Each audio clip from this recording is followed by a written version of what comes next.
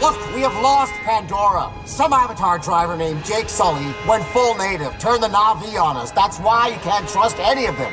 I need you to get your stuff together and get back in your own damn body now. Heard Jake was kicking ass again. Well, you know he would be. Being full-time Na'vi now. Living that blue life. That has to feel wild.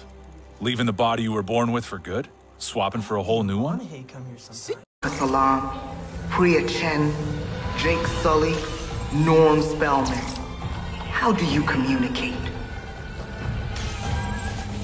I find myself wondering if this is how the great Dr. Grace Augustine felt when she ingratiated herself here with the Omaticaya clan.